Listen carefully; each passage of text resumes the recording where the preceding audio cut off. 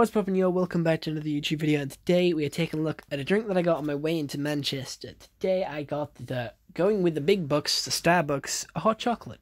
For £3.40, this thing is not worth it. However, they did spell my name right, which I'm shocked about. They spelled my name correctly, but the postman didn't, which is wonderful. Yeah,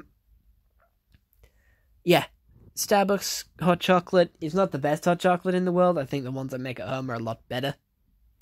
But it's Starbucks and they're very pricey. I have got it twice.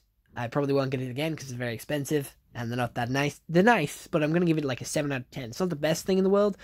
If you want to try it and judge for yourself, feel free to do so. I'm not going to recommend it to you because like there's better hot chocolates out there. But I've probably offended a lot of people here, but Starbucks is very expensive for like meh sort of quality drinks. But other than that, hope you all enjoyed. See you all next one. Have a nice day and goodbye.